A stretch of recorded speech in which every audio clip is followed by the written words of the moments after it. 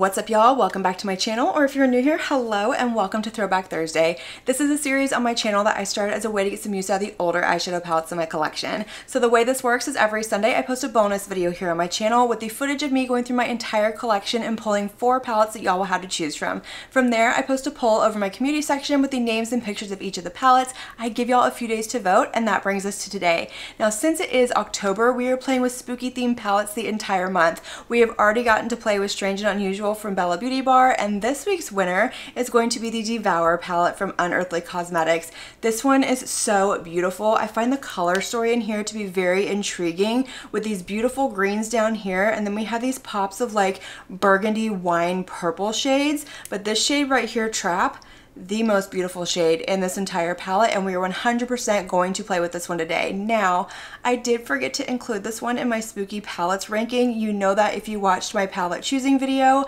and I was really disappointed and mad at myself, but I'm so happy that we get to play with this palette today and show it some love and create a beautiful look. So that's exactly what we're gonna do. I'm gonna go ahead and zoom y'all in just a smidge, prime my eyes, and we're gonna get into creating this look. Alright, so my lid is primed with my MAC paint pot in the shade Painterly.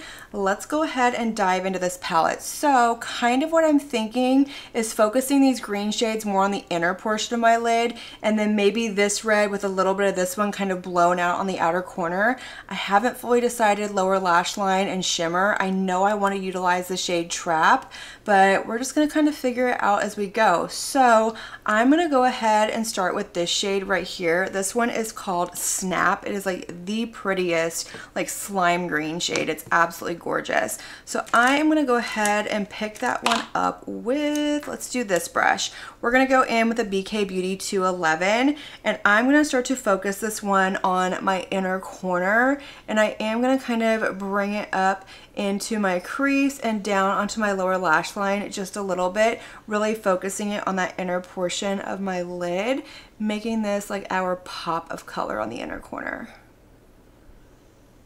Alright, so once I have that shade down, I'm going back in with that same brush and no extra product, and I'm just kind of buffing along the edges and really blowing out this shade. I've seen a lot of people doing very blown out looks lately, things that don't have like a full-on defined shape to them, and I just thought it was so pretty, and I thought it would be really fun to kind of test that out with this palette today, because it does have a lot of deeper shades in it, which can be very intimidating when you have a fair skin tone, but I wanted to see if I could just take these shades and just really kind of blow them out and kind of fade them into the rest of my makeup. Alright, so next I'm going to go into the shade right here called Devour. It's this really pretty rich like wine red shade, but I'm going to go ahead and pick that up with a BK Beauty 212 brush, and I'm going to go in very lightly handed, and I am just going to do very light buffing motions out here. So I'm not putting a lot of pressure. I don't want to pull the full opacity of this shade. I just want to kind of give a light wash of color out here, just like I did with that outer corner or the inner corner. I want it to fade into my blush out here, just giving a really cool blown out effect. Alright, so I'm going to take that same shade down onto the lower lash line as well, just kind of lining it up with what I did on the lid. But again, I'm just kind of blowing it out. I'm not keeping it really precise. I'm not packing on the shade or anything. I just want to have that light wash of color. Alright, so this is what we're looking like. I think we're pretty even. I always have a hard time kind of matching up my left eye to my right eye just because I'm right-handed, but that's not too bad. I'm loving the way this is looking, but we need to fill in this little gap right here. So what I want to do is I want to go in with this really pretty like forest green shade. This one is called Prey. So what I'm going to do is I am going to pick that up with this brush right here. This is a BK Beauty 203, and what I want to do is I want to go in very lightly and sort of tap that shade between the two colors that I have down and just kind of connect them, fill in that little gap. I don't want this to take over. I don't want it to be the star of the show. So once I have it tapped on, I'm going to go back, and again I'm going to start to buff out that shade and kind of blend everything together.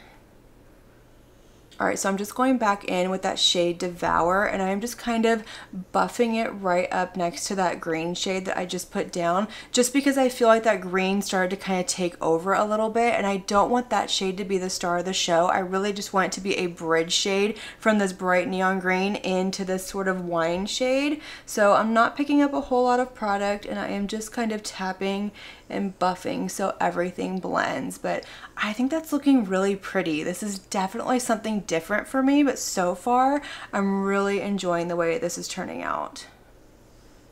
All right, let's go ahead and pop a shimmer all over the lid. I know I still have this little space on my lower lash line to deal with, but I think I want to kind of come back to that. So I'm going to go ahead and start with this shade right here. This one is called Ravage. Now I have already gone ahead and primed my eye with my NYX glitter primer per usual, and I'm going to go ahead and apply this one with a brush since I have these long nails on, and I kind of want to do something a little more precise with this than just kind of packing it on the lid. So I'm going to go ahead and pick it up with a BK Beauty 206 brush. I am still going to spray this with some MAC Fix Plus just so it kind of sticks to the brush a little bit better and I can avoid any fallout. But I went ahead and picked it up. Let's get this out.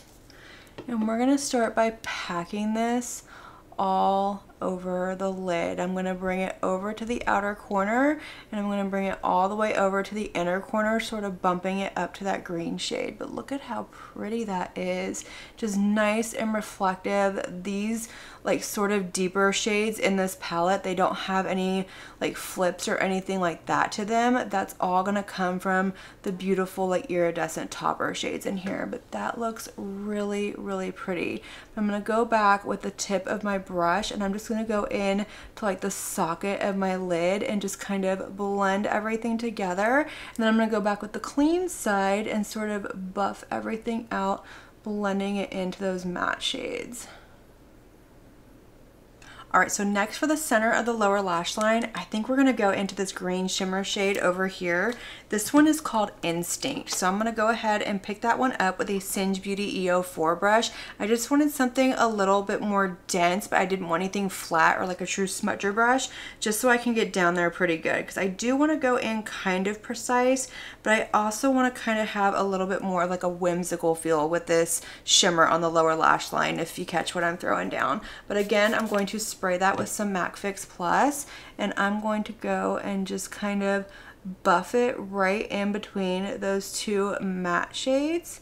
And once I have it buffed on there like really good, I can go back and sort of disperse it a little bit better. But I think that's a lot of fun. I like the way that this is turning out. All right, so last but not least, we're gonna go in with this beautiful shade right here called Trap. I don't know if y'all can see all of the flips that it has, but it's like this really pretty, like gold to lime green iridescent shade. My absolute favorite in this palette. So I'm gonna go ahead and pick this one up with that same BK Beauty 203 brush. I just make sure that I kind of cleaned it off really, really well. I am once again going to spray this with some MAC Fix Plus. I do that with all of my shimmers when I pick them up, whether it's for my inner corner or all over, just because I don't want to get a lot of fallout. So I'm going to go ahead and spray it, and what I want to do is I kind of want to start by putting this on the inner corner, and then I want to take it and sort of disperse it onto the rest of my lid, kind of giving this really pretty topper effect, kind of blending everything together. That is so incredibly cool. I love this look. All right, so before I finish off this look with liner and mascara, I think I want to deepen up this outer corner just the slightest little bit. I hadn't planned on doing it, but once I got all those shimmers on, I feel like it would really benefit from just the tiniest bit of depth out here. So I'm going to go in with this shade right here called Carnivore. It's this really pretty like reddy brown maroon shade, and I'm going to go ahead and pick this one up with a Singe Beauty EO5 brush, and I am very lightly just going to start to tap this into my outer corner.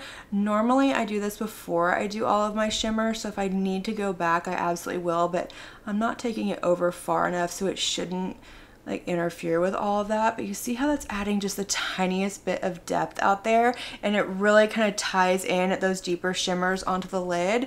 That's what I was looking for. I'm also going to take that onto the very outer corner of my lower lash line. Again, just kind of pressing it out here. I'm not taking it over very far. And once I have that shade down and where I want it, I can sort of buff it out and start to blend it into the rest of the look. Yeah, that's what I wanted. Alright y'all, so this is the completed look with this palette, and I am absolutely obsessed with the way this turned out. I love the color combination. I love that sort of blown out technique that I did. I think it is so pretty, so fun, and this look has made me fall in love with this palette. I already knew that I liked it before, but I always found it to be a little intimidating when I looked at the color story, just because of the color combinations that you could get. But this, I love it. If I had to redo my spooky palette ranking and actually include this one for a change, no doubt would this one be top 5, maybe even top 3, because I love it that much. But let me show you what I used to finish up this look so we can kind of turn the lights down and show you all these shifts and the sparkles to this look, and then we'll close out this video. So in my lower waterline, I actually went in with an LA Girl pastel liner. This one is in the shade Magic Mint, and then I lined my lid with my ZC liquid liner and finished everything off with my Charlotte Tilbury Exaggerized mascara.